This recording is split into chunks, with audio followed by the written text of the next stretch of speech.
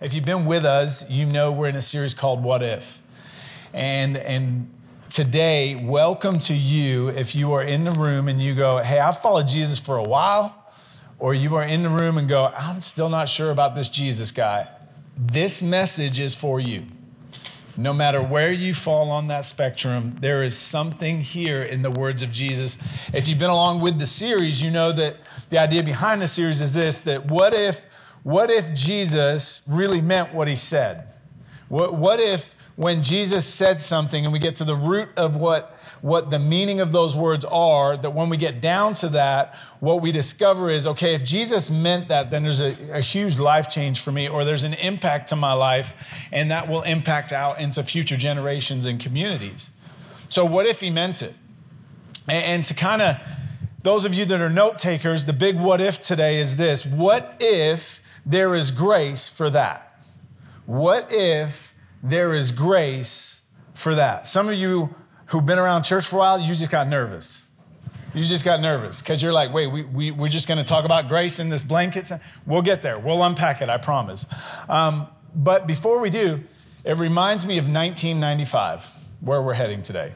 Because in 1995, I boarded a plane in England, said goodbye to my mom, and one of the last things I said to my mom was this: Mom, I will be back in this many years, and I'm not doing what my brothers did. Both of them went to the States for schooling and married American girls. I'm not doing that. That is not for me. I will be back in this many years.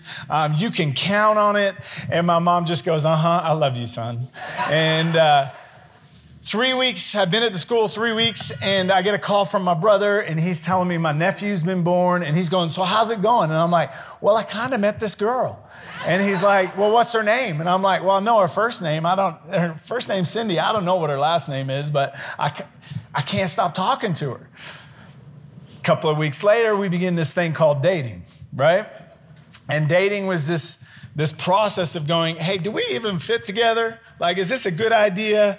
And then dating turned into about 6 months later, me on the phone with her dad going, hey, Paul, what do you think about me proposing to your daughter? Which, if I'm him, that's God's grace that he said yes, let's be honest. Especially back then when I showed up at his house with a perm. Yes. I would have told me no for sure. But God's grace said yes. And so that's 6 months in, 5 months later. So if you're following the timeline, 11 months from when I left my house to being in school, December, we got married. So we had this wedding and by the way, I don't know, man, young, dumb, and in love, that whole thing. It was freezing. It was Wisconsin in December. That's a ridiculous time to get married. Let's just be honest. And there's ice everywhere. And I remember we had a rental car as we were leaving, and I'm just like, oh, please don't crash on the ice with everybody watching. That was it. That was it. But here's the thing. So the wedding, so all of that builds to this wedding day, right? And on the wedding day, something happens. The event ends, but the identity and what happens, the impacts of that day in my personal life, even though the event ends, even though there is a completion of the event, those things continue even to this day. So for example, I had never been called a husband until that day. Right? But when the event ended, when we say I do, and I now pronounce you, that's the ending of that formal wedding moment. And what happens from that, everything here had a purpose leading up to that point. But when that takes place, everything on this side changed. There were impacts that lived long beyond the ending of this event. That same philosophy is captured in the words we're going to lean into today. It's in John chapter 19. John chapter 19, the context is this, that Jesus is now on the cross. The cross was a form of execution that the Romans used. It was excruciating. It was designed to kill you slowly. It was designed to be the cruelest form of death that they could come up with. So essentially, you were either tied or nailed. Jesus was nailed, as we know from Scripture, to a cross by his hands and feet. And the whole point of the thing was, you are going to die so slowly that you are going to suffocate in your own blood. And so now Jesus has been on the cross for a while. It's coming to the conclusion of his time on the cross. And as he's on the cross, arms stretched out in excruciating pain, and the Romans think they are taking his life from him. Crucifixion was designed by the Romans to go, hey, you've done something to us, and so now we are going to punish you and we're going to take your life because we own you. And in this moment, what we've got to capture is as Jesus is going through this, and the Romans think they are in control, there's a moment that happens, and it's in John 19, verse 30, when he had received the drink. So when Jesus had received the drink, Jesus said, "It is finished." With that, he bowed his head and gave up his spirit. He gave up his spirit. No one took it from him. He laid down his life. What if Jesus really meant it is finished? Some of you are going, is it Easter? We can preach this when it's not Easter. What if Jesus meant it is finished? So let's kind of build this out, because it has a specific context. The word in the original that he cries out is tetelestai, and the verb form there, telos. Pastor Owen and I were chatting this week on just the concept of that verb and how it plays out, and how in English we don't have anything like it. But that word, that verb carries with it, it is the completion, it is the end point, but what happens from that point is continuous for all time. It doesn't have an end. So while Jesus is saying it is finished, what's actually happening is the idea behind that verb is that something was created for a purpose. That something was created, it was made for this. Jesus coming had a specific purpose, and what he is saying in this statement is the reason that I have come, the purpose of me being in human form, the purpose of God in human form has been completed. I have carried it to the end. But what happens in that moment, while it is an end, what happens is everything now changes and moves forward and impacts continuously as it goes forward. So just like the wedding, where the wedding ended, but the realities of the wedding continue on to this day for me, the same applies in this context where Jesus goes, hey, I have Genesis, when it was said that one would come that would crush the enemy's head. From that point all the way through, before the foundations of the earth, Jesus was crucified. Right? So all the way through human history, it's been leading to this point. When he says it is finished, it's all of this human history coming to a point, and Jesus saying, this is why I came, this was my purpose, this is what it's about. It is now finished, and what moves forward from here continues on.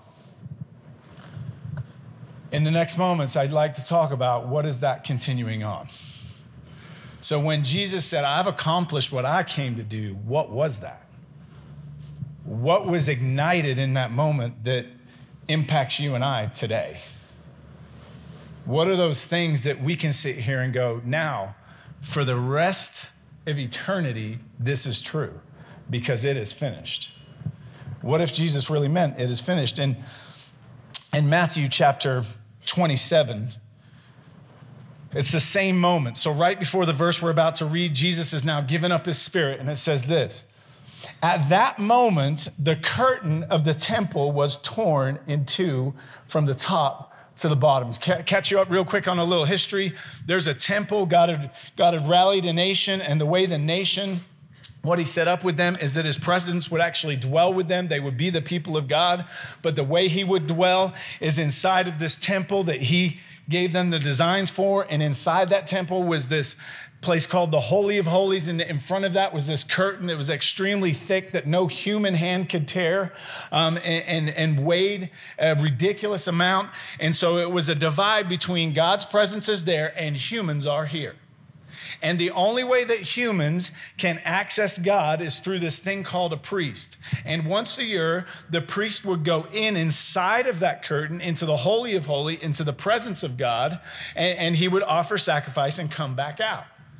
So if you were an average Joe, what it meant for you is the way that you access God is you access God through these rituals, through this law that God had given, that if I've messed up, I come to the temple, I come to the priest, I offer my sacrifice, and the priest is the mediator between me and God. When it says here that he gave up his spirit and it was torn from top to bottom, that's significant.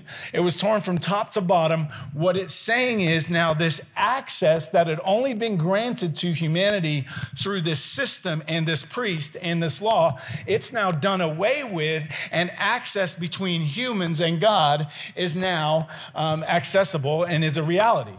When he says it is finished, what he's actually saying is what's also finished is the law. What's also finished is that there would be this system that you have to go through to be made right with God. That there would be this place that you would have to go to, that if you wanted to access God, you couldn't, even if you wanted to, you had to go through this priest. What he's saying here is, hey, separation is done. You have access fully and freely into the very presence of God Almighty. In fact, he went a step further as you follow the story, and he takes his spirit and puts it inside of you as a follower of Jesus. When he says it is finished, this is one of those things that continue forward. You have access to God. Verse 52, and the tombs broke open. These are some of my favorite verses, by the way. The earth shook, the rock split, and the tombs broke open. The bodies of many holy people who had died were raised to life. They came out of the tombs after Jesus' resurrection and went into the holy city and appeared to many people. Y'all, that's one of the most bizarre passages in Scripture. That's why I like it. No one can explain it. But what it does is this, that the minute when Jesus says it is finished and gave up his spirit, what was now a reality in humanity's existence was this, that death didn't have the last word. Death no longer had the last word. And in this moment now, these people are raised to life. These holy people are raised to life. And who knows what they're doing for the few days when Jesus, like they're just bouncing around the tombs, right? And then when Jesus is raised, they come out and they're seen by all these people. Imagine meeting your uncle again. That's weird. But what Jesus is getting across is it is finished. What if he meant it? And one of the impacts of that for us is that death now no longer holds what it once did. It is not the last word. That I don't have to fear death anymore. Why? Because it is finished. What is finished? Death is finished. What is the impact? Resurrected life. In John chapter 8, Jesus talking about like pointing forward for us. In verse 34 says this, very truly, I tell you, everyone who sins is a slave to sin. Now a slave has no permanent place in the family, but a son belongs to it forever. So if the son sets you free, you will be free. That word indeed is completely. You will be free completely. But you see what he's doing there, right? Anyone who sins is a slave. But he's going, slaves aren't permanent. Family is permanent. When he says it is finished, he is setting us free. Free from what? Free from slavery to now sonship and daughtership, now family. What happened in that moment when he said it is finished? You transferred from this temporary slavery to now sonship. Why? Because it is finished. Not something you did, not something you earned, not something you worked your way into. Jesus says it is finished, and the outcome of that, the impact of that in your life is that now you are no longer a slave to this thing called sin, and we'll talk about that in a minute. You are now a son and a daughter of the King, and that's for all of eternity. Why? Because Jesus said it is finished. What if we take Jesus at his word? So as this now unfolds and moves forward in the church, Paul's writing to the church in Colossae, and he talks about this moment this way. Chapter 2, verse 13. When you were dead in your sins, and in the uncircumcision of your flesh, God made you alive with Christ. When you were dead in your sins. So talked about it last week. Everybody's born half dead. What do I mean? You're born physically, but spiritually you're dead. There's nothing going on. The lights are off. What he's saying in this moment is when Jesus says it is finished, what is finished is the fact that you are spiritually dead. What has been given is those that were dead in their sins, those that were dead in who they were, who they inherited at birth as a human. What happens in the person of Jesus, you are no longer dead in your sins, but you are alive to God, which now ties back to what we were looking at in Matthew, that life is now possible. That death does not have the last word. That my spiritual death is not what reigns over me. What reigns over me is that I am alive to God. That no longer does sin have mastery over me. God made you alive with Christ. He forgave all our sins. He forgave all our sins. You know, as Christians, we're really good at God forgiving our past. What do I mean by that? Oh, you hang around Christians long enough. Man, back in 1972, I had this addiction problem, and we're great at talking about the past, aren't we? And we're great. Man, Jesus forgave me. But the sin of today, we talk about it a little bit, depending on what it is and if we can sanitize it enough for you. But you know, when it says all sins, it's talking about future. It's talking about when you step into tomorrow in sin, it's already forgiven. This language hit me. It was 2 a.m. last night, and I was kind of in that weird, like I'm asleep, but I'm not, and I'm thinking about my message and that kind of stuff. And I got thinking about this process of we go to God, right? We sin, and guilt gets over us. It washes over us. We go to God. God, I'm so sorry. Like, would you forgive me? And you know what God's answer is? I forgave you. It's not I forgive you. It's I forgave you. God looks at it in the past tense. Why? Because he said way back, it is finished. It was at that point that rescue came. It is at that point that forgiveness came. You realize that from that point of the cross, all your sins were future sins. And he forgave us all of them. Why is this so pivotal? Because so often we live in this cycle of I sin and I come and I beg for forgiveness, and God must look at us and go, did you not understand that I meant it when I was on the cross and in excruciating pain on your behalf and bleeding out, that I went, it's done. Y'all, your sin is forgiven. Here's the part, and we'll talk about this in a little bit. We freak out about that. You know why? Well, John, you can't tell people that because they'll just keep on sinning. John, you can't tell. What's the other alternative to that? That's us controlling their behavior. Well, if God himself, when he says it is finished, doesn't control their behavior, why in the world are we and the church trying to control people's behavior? Because if you read right before that, what he did is he made us alive. He set us free. And if you are free, who the Son sets free is free completely. Your sins are forgiven. So what does it look like then, John, when I have genuine remorse, genuine conviction over what I've done? Man, then I go to God and I thank him for the grace that's there. You know, repentance, we think repentance is the same thing as penance. Repentance and penance are not the same thing. Repentance is I acknowledge and I turn away. What am I doing? I'm aligning myself with you. So when I repent to God, I'm aligning myself with, wait a minute, that does not own me. I'm aligning with God. I don't want to live this way. I'm aligning with God that I'm forgiven and there's grace and I'm going to walk in that. Penance is I understand I did wrong and I keep trying to pay for it. And what Jesus is saying is it's already paid for. It is finished. Having canceled. So if that wasn't enough that your sins are forgiven, having canceled the charge of our legal indebtedness, which stood against us and condemned us, he has taken it away, nailing it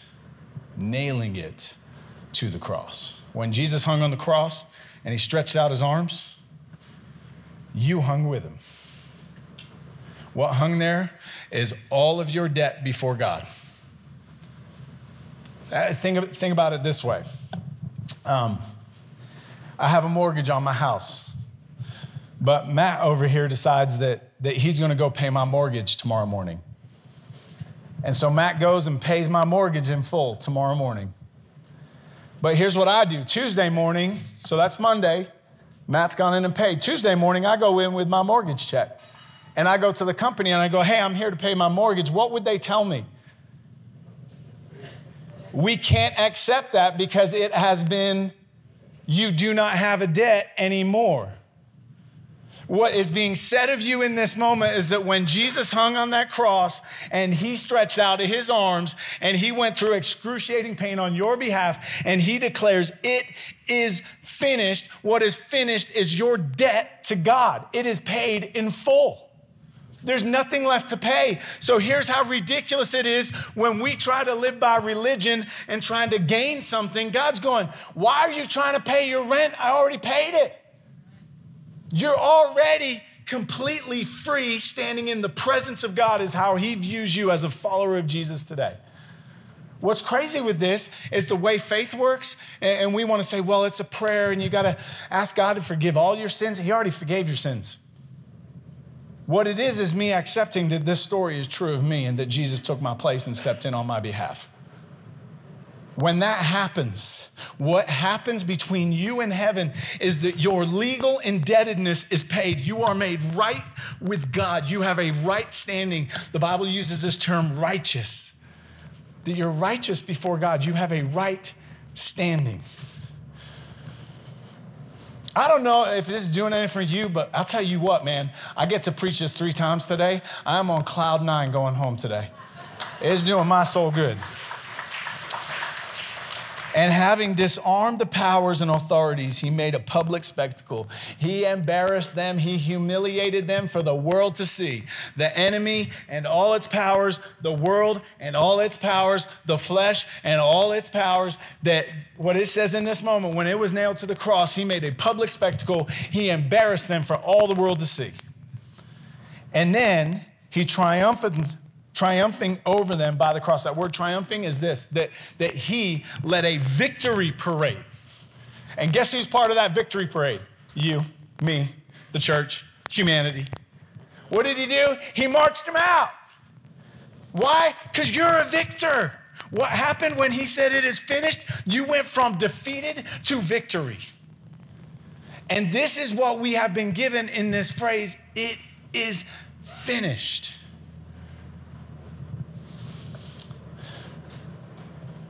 So then why don't we get it? Because here's what it's saying. It is finished. There's grace for that. Oh, what happened to you last night? There's grace for that. What you can't accept about yourself, the disapproval you have of yourself, there's grace for that.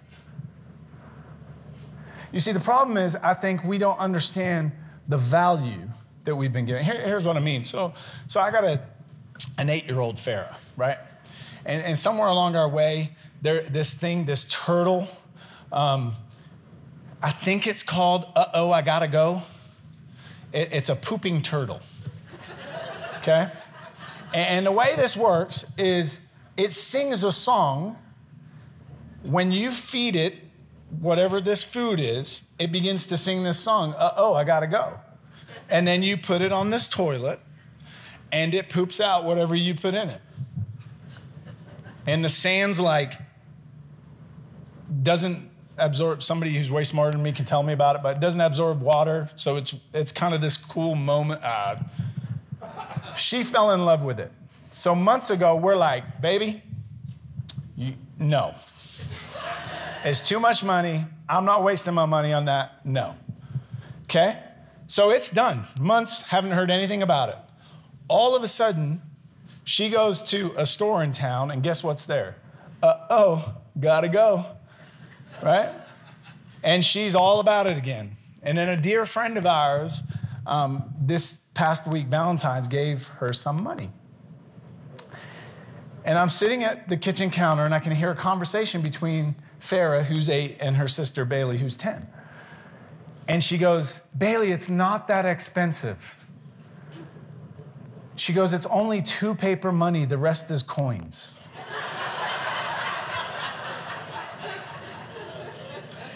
So I look at the counter. There is a $20 bill, a $5 bill, and then $5 in coins. And in her mind, it's not that expensive. It's just 2 paper money and a whole bunch of coins. I wonder if we're not the same when it comes to this phrase, it is finished. We miss the value of what we've been given.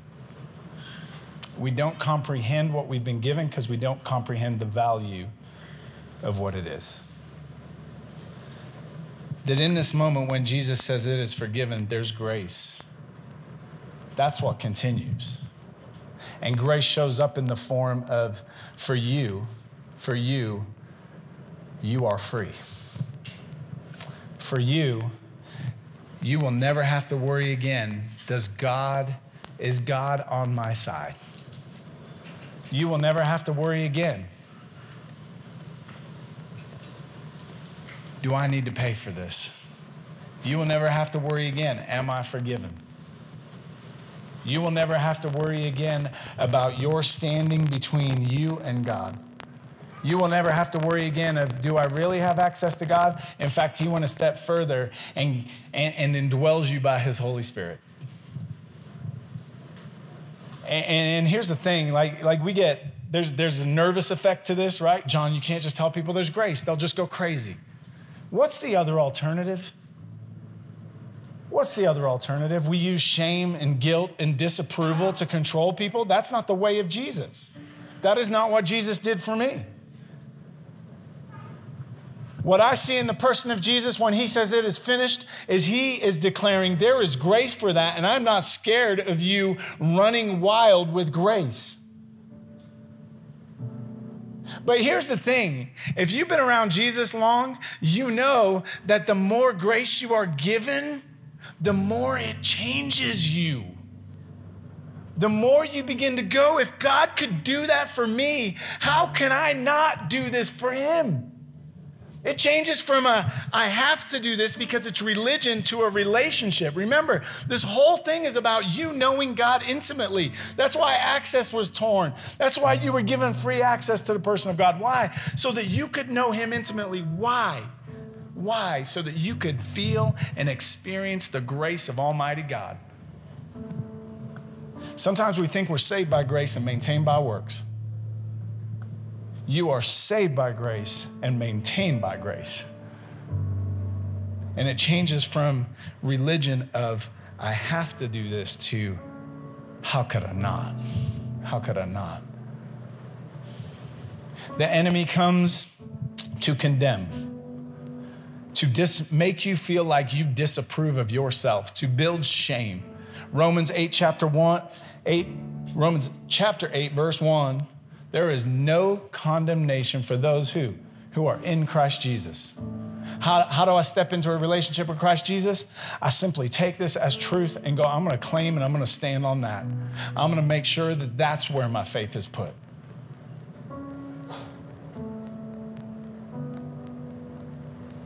You're not condemned today. Want to know how this works in my world personally? The enemy wants to keep telling me, John, you're a big fat phony and you're not enough. And you know what grace tells me? I'm not supposed to be enough. Jesus is enough. That when Jesus says it is finished, that was enough. And so when the enemy wants to speak anxiety over you, where do you go? I go back to there's grace for my anxiety. And you know where grace will lead me? To a cross, because that's where I got it. And on that cross, when he says it is finished, that means I do not have to carry my anxiety anymore. That's how this works. There's grace for that. What if there's grace for that? How does that change your world? What if there's grace for that? Whatever your that is. Even if it's I'm struggling to accept that level of grace. There's grace for that. That's the beauty of this. There's grace for that. And so we're just going to sit. You should have received one of these on the way in. And what a beautiful picture. It is finished, and you hold the elements that represent it is finished. But we're just going to sit in God. What does it mean today? What if you really meant it is finished? What is there in my life? What is there in my life that I am struggling to let grace cover today? And would you take me back to the cross? And so we're going to reflect, and then we'll take it all together, but these next moments are yours just to reflect. Can you imagine sitting in that first meal when Jesus took ordinary bread and you're sitting at that table and you're watching him tear bread apart and begin to talk about his body that was going to be given, and you don't get it? I mean, you kind of do, but not really. And then shortly after that, he ends up on a cross where he declares, it is finished. And shortly after that, he rises again in a glorified, resurrected body.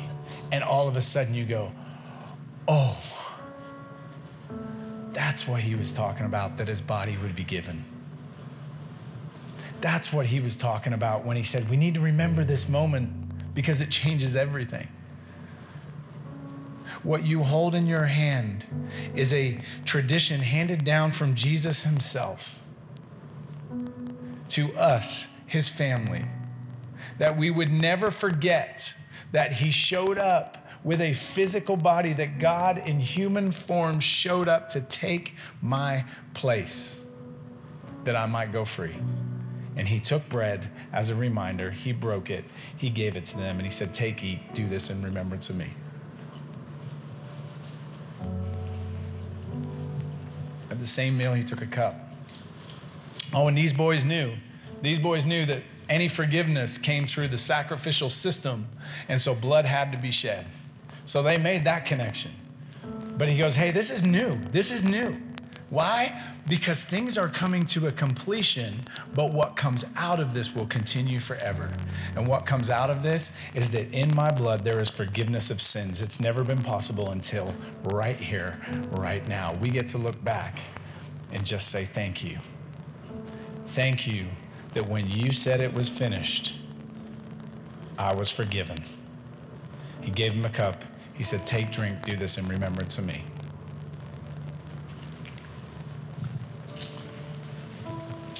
God, we are grateful people this morning. We have hearts full of gratitude that long just to declare hallelujah. Hallelujah that you're good to us. Hallelujah that God no longer does sin own us. God, hallelujah that we're no longer dead but alive. Hallelujah that life's been fully redefined. Hallelujah that you are the God that cared enough to show up out of love and stand and walk amongst us and end up on a cross to declare once and for all, it is finished. Thank you, thank you, thank you for Jesus today. God, as we pause in this moment and we respond in song, How could we not declare what a beautiful, powerful name the name of Jesus is? God, would you cement in these moments what our spirit needs to carry? And would you remind us that this is the story, and inside of this story, we find grace for all of eternity.